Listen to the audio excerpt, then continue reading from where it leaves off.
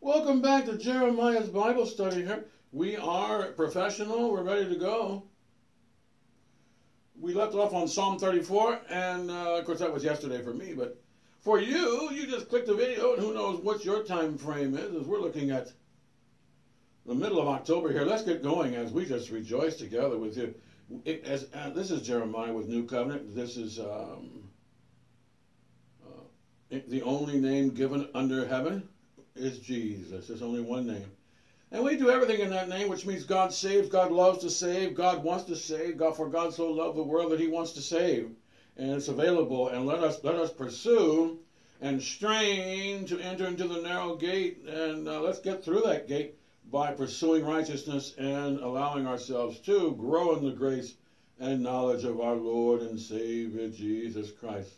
Putting on the full armor of God, the helmet of salvation, the breastplate of righteousness, the sword of the Spirit, the shield of faith, your feet shed with the preparation of the gospel of peace, and prayer and supplication for the saints. And after doing all of that, we stand up.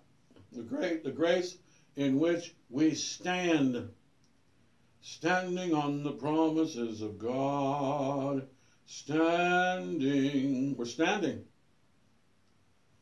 And you stand when you're active, and let's get going. And the Master said, let your lamps be trimmed. That means let's stay active here.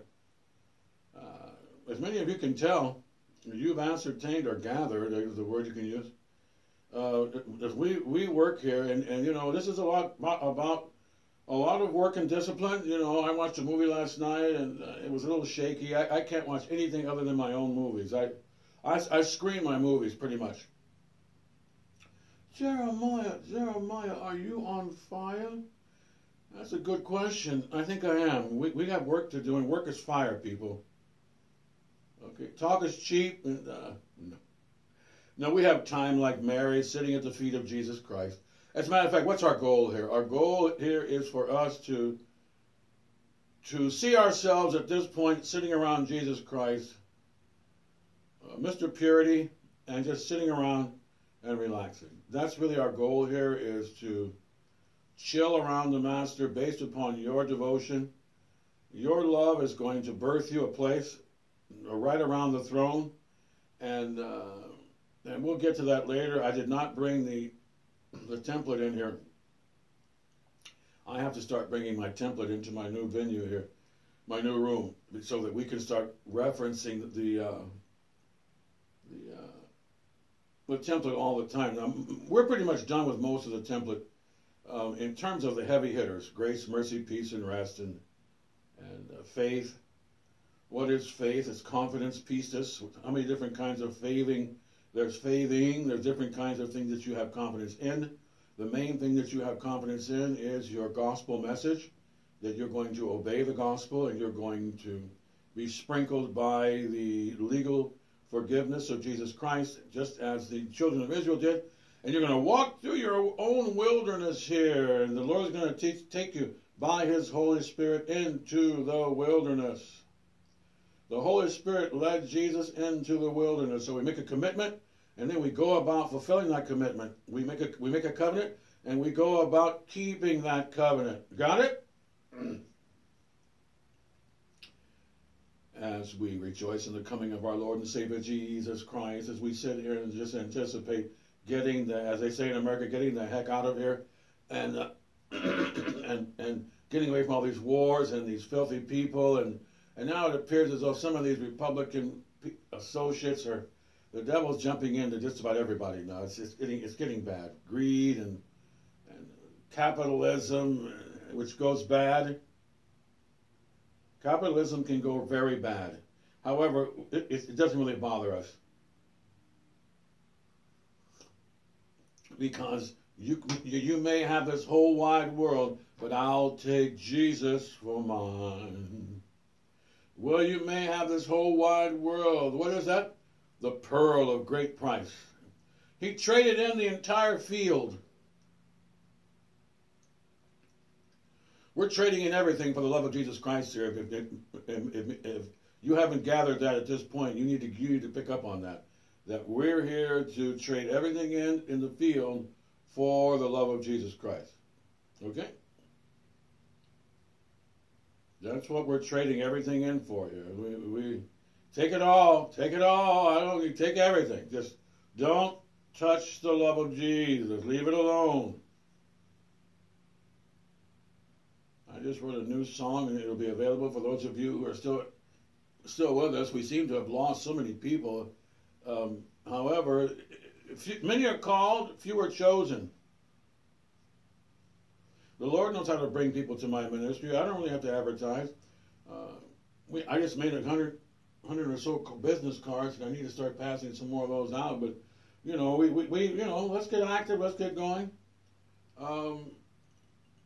In everything we do, we're going to order some Bibles here. More New Testaments. We're going to order some more of those. Letting you know a little bit what's going on in most of the churches. You know, we buy Bibles, and obviously King James edition. I would prefer a red letter, but these are pass-out Bibles. Let's get going. Let's get going. Jeremiah, are you on fire? Yeah, we're very relaxed here. It's wonderful right now. We have this new venue. I like this new place here because it has nothing to do with anybody and keys and you know, is anybody going to disturb us? And can we use the sanctuary? Is the sanctuary clean? Is somebody going to clean? And all that's gone now. Is everybody you can't go to church because of some sort of mask mandate or something? Can't do this, can't do that. Now we're dealing with people straight up online with lots of Bible study and lots of Bible reading and just relaxing in the comfort of your home. No matter where you are, we can reach anybody. We're reaching a lot of people in Japan, but they're not sticking around, but maybe they will. And we have a few from Mexico, kind of, but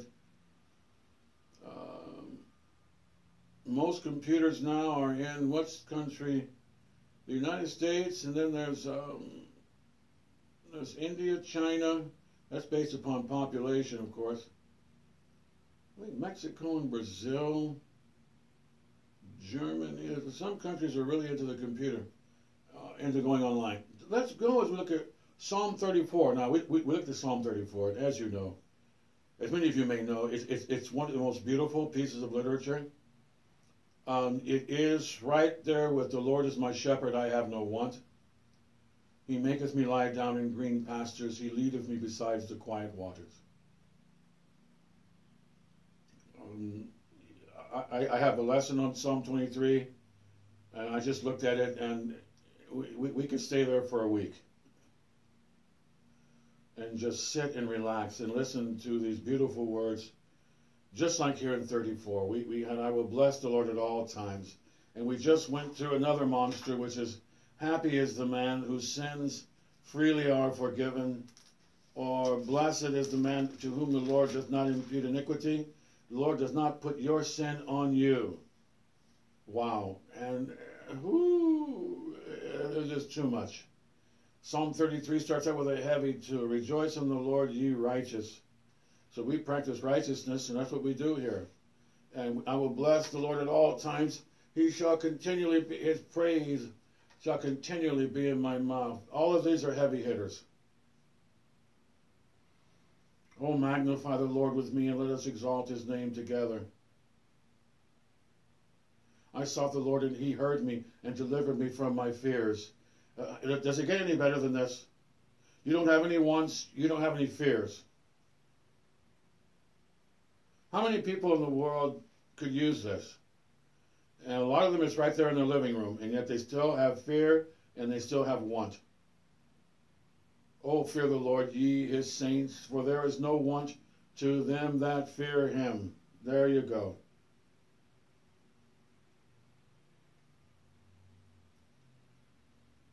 The young lions do lack and suffer hunger, but they that seek the Lord shall not want any good thing. There you go. I don't want anything good. And let's broaden that concept out as we move on. It's difficult to get past 34. I'll be back to 34 in 8 weeks. Maybe sooner. To say this is not the tip of the iceberg, to say this is not some of the best stuff in the... This is your Bible here, Psalm 34. This is where everything starts and where everything ends. Because to have no fears and have no wants is what mankind is crying for. Ever since Adam and Eve sinned, two of the main things that they cry for is want and fears. Want and fears. And yet in one chapter, this gentleman has taken care of these two heavyweights and knocked them out of the park.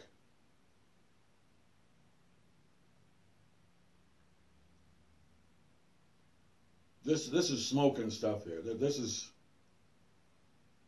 absolutely beautiful. Oh, taste and see that the Lord is good. Stop right there. Wait a minute. How many beautiful things can you have in one chapter? We're going to move on. Oh, taste and see that the Lord is good. Blessed is the man who trusteth in him.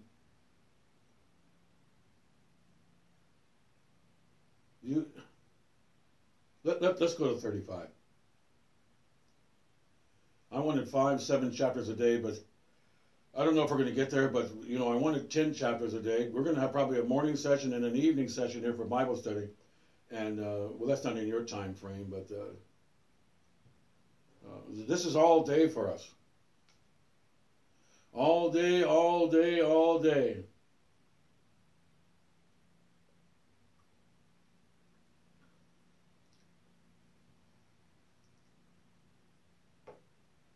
There's too many beautiful things here to move on too quickly, but we're going to move on. We'll be right back to this. As many of you can tell, we're going to park here 5 times a year, easy. We might make it more than that. As I begin to circle the heavy hitters here, as far as my matrix goes, 52 plus, we could go all over the place here. 22 is bless the Lord. Obviously, this man keeps talking about being blessed over and over again.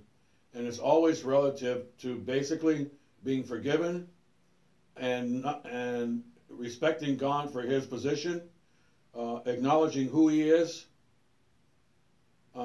declaring that there's only one person to boast in, and rejoicing in this blessed state of being. Then he talks about the nation being blessed. He covers the waterfront here. We will always stay in these scriptures, especially the book of Psalms and the red letters of his great-grandson. These will be our 2 mainstays. Then you add Paul to the mix, and you add John and so forth, and you're done as far as your pinnacle. As far as your groundwork, this is your groundwork. As time goes on, I will refer to the matrix more and more. I will refer to the April matrix, of course, which is putting concepts together. That's what he's doing here, but he's not necessarily tying them together. I'm going to tie these things together for you as we really get into intermediate and advanced Bible study, okay? Where you tie these things together, such as the fear of the Lord produces no want. And the fear of the Lord removes your fears. And that started with making a covenant. And that covenant was for you to engage the same ground that God stands on, which is intelligence. And excellence. Excellence always picks the best thing for you. A saint, which he just used here, is a person who devotes themselves to holiness, and that holiness, devotion, is going to birth all of this good things coming to you. Now, when we get to the New Testament, good things coming to you becomes a little more complicated. What man is he that desireth life and loveth many days, that he may see good? We'll stop right there. That's a 1 Peter reference, but however, that's Peter referencing the scripture. And as you know, David and Isaiah are 2 of your main quotation sources. That's why we spend a lot of time in both of these books. But the point here is that you desire his life in many days, that is translated into abundant life and eternal life, because Peter is going to be crucified upside down, so he's not getting many days and see many good days, is he? Not if he's getting cut off at age 50 or so. It looks like at about age 50 he's crucified upside down. So why would he tell you that you're going to love many good days? That's what he's saying. That's why we take these scriptures and we put them in the context of the Master. And now these many days are applicable, first of all, to heaven and New Jerusalem, sitting around the throne of Jesus Christ, who you love. That's what this is about. As far as getting good days and all of this, now that has been what? The narrative has changed. It's still applicable to your situation in your human body, but it's not applicable, it needs to be redefined. The application is different now. Okay, it might be common sense, or it might be easy to understand that, that it may apply to your life. But that's based upon the sovereignty of God, and he maketh me lie down, he leadeth me. So now that takes this over, doesn't it? This is not the bottom line. This is what's known as subtext to the main text. And what's the main text? The main text is that you may add promise. That's the best case scenario, is for you to add promise to your life, living a good, righteous life. But that's the ceiling. You can't say, I'm going to get this or get that. You can't do that. James chapter 5. What you ought to say is whatever the Lord's will is. It doesn't negate this scripture, Psalm 34:12, but it redefines it and clarifies it.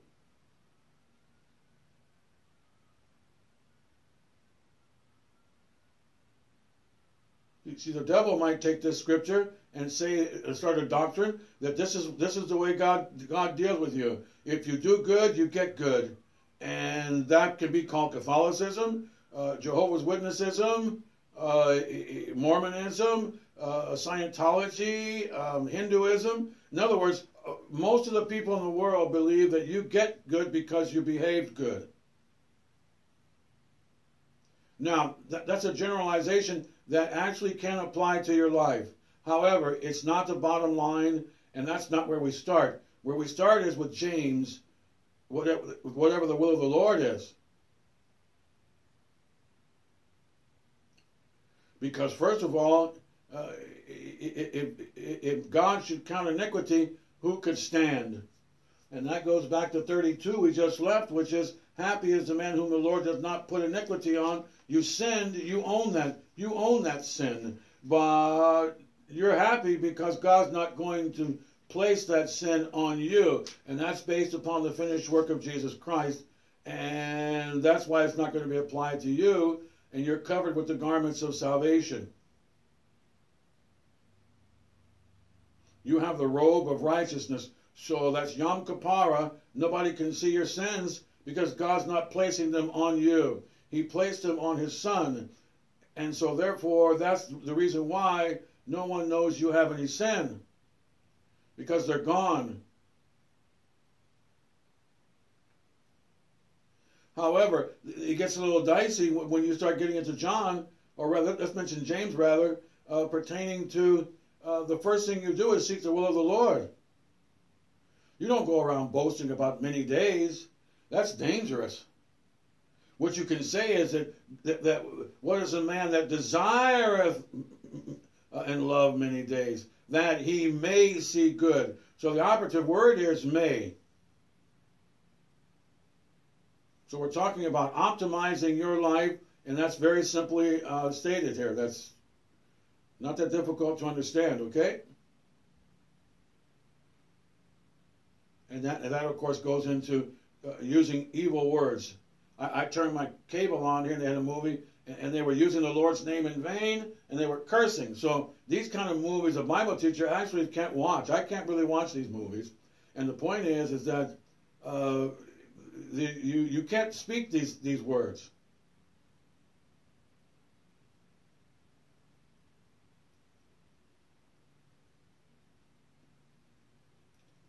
Let's move on to 35. Plead my cause, O Lord, with them that strive with me. Fight against them that fight against me. Now,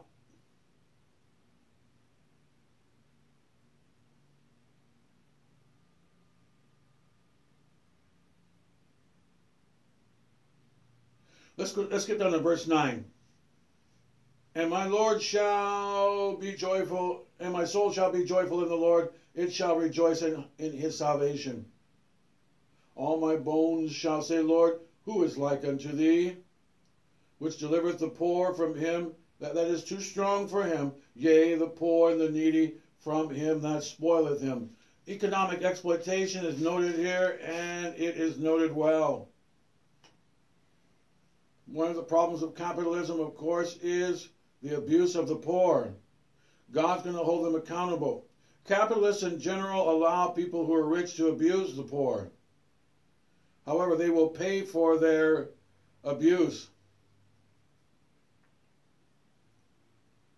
America is a capitalist country, and we pray and preach that we're not into people's business. Basically, we go to church, and if this guy over here is abusing his workers, we're not going to say really anything about it. We're going to pray and let God fix his wagon. Vengeance is his. He will repay, saith the Lord. Let's go to verse 11, which is obviously a cross-reference to anyone in a kangaroo court where somebody is lying and bearing false witness. False witnesses did rise up. They laid to charge things that I knew not. That's our lovable Jesus Christ in his kangaroo court there. On the night of the early day of Friday there, of the crucifixion, where they're lying and saying he did this and did that. And of course they were coerced and probably paid, who knows. And they rewarded me evil for good to the spoiling of my soul. So Jesus Christ is 100% man and 100% God, and this really bothered him and vexed his soul, his human soul, because people are lying about him. In other words, you might say that the Lord is very irritated by these liars. One of the 10 Commandments is, thou shalt not bear false witness against thy neighbor. And I saw them breaking the commandment here in the movie here the other day, saying Christ for not having mustard or something, or something. Oh, Christ, dude. When we say the word Christ, we say the word Christ in reverence. Jesus Christ. The Master, the Savior.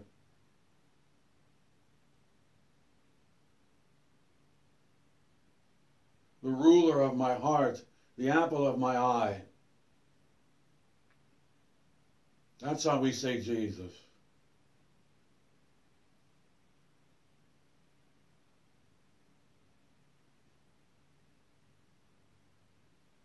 Let's go to verse 18. I will give thanks in the great congregation. I will praise thee among much people. Let not them that are mine enemies wrongfully rejoice over me, neither let them wink with the eye and hate me without a cause.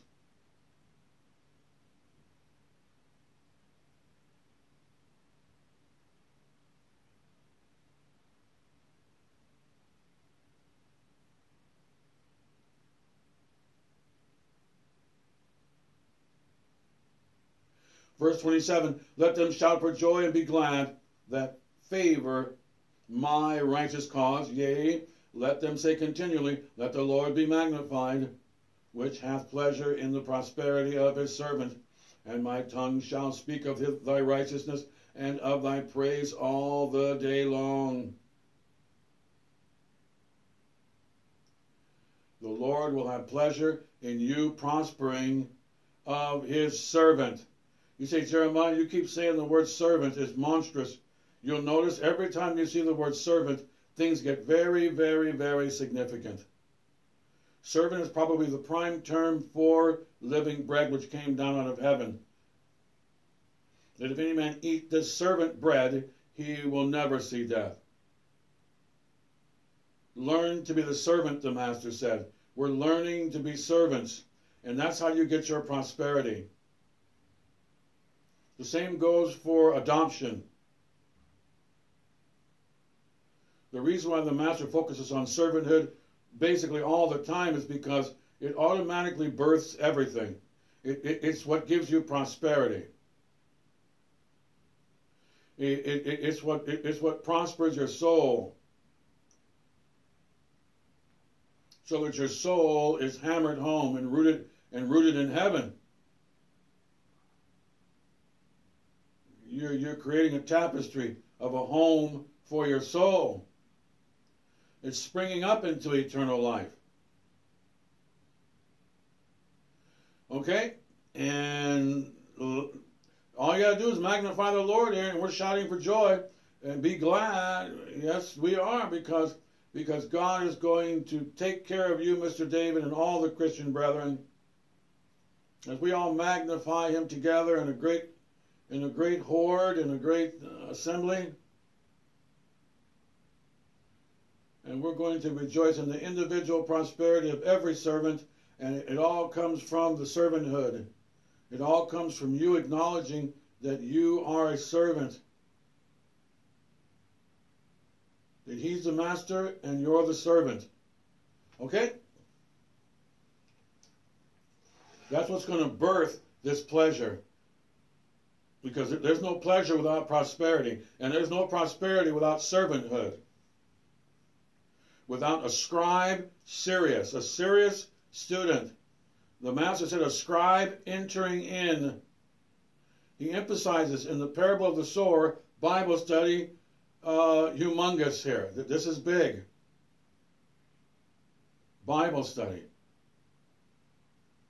Okay, we'll be right back with more coming your way.